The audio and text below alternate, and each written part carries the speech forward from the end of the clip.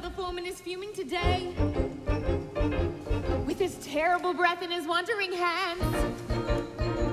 It's because little Fantine won't give him his way. Take a look at him now and you'll see where he stands. And the boss, he never knows, so the foreman is always in heat.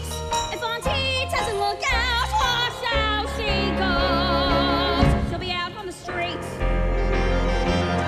the end of the day, it's another day over. With enough in your pocket to last for a week. With the landlord and the shop, I'm crafting as long as you're able. You won't grab things till you drop. It's back to the cards on the table. We got you paid away. At the end of the day. And what have we here, little innocent sister? Come on, Fantine, let's have all the news.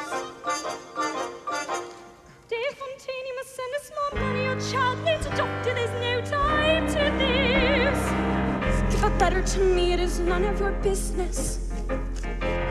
With a husband at home and a bitch on the side. Is there anyone here who can swear before God she has nothing to fear, she has nothing to hide?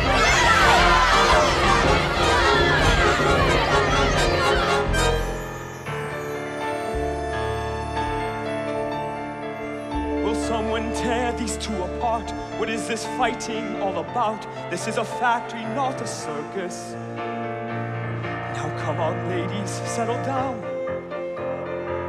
I run a business of repute. I am the mayor of this town. I'll look to you to sort this out and be as patient as you can. Now someone say how this began. At the end of the day, she's the one who began it. There's a kid that she's hiding in some little town.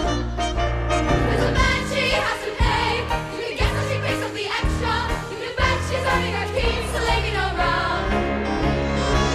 And the boss wouldn't like it. Yes, it's true, there's a child, and the child is my daughter. And her father abandoned us, leaving us flat.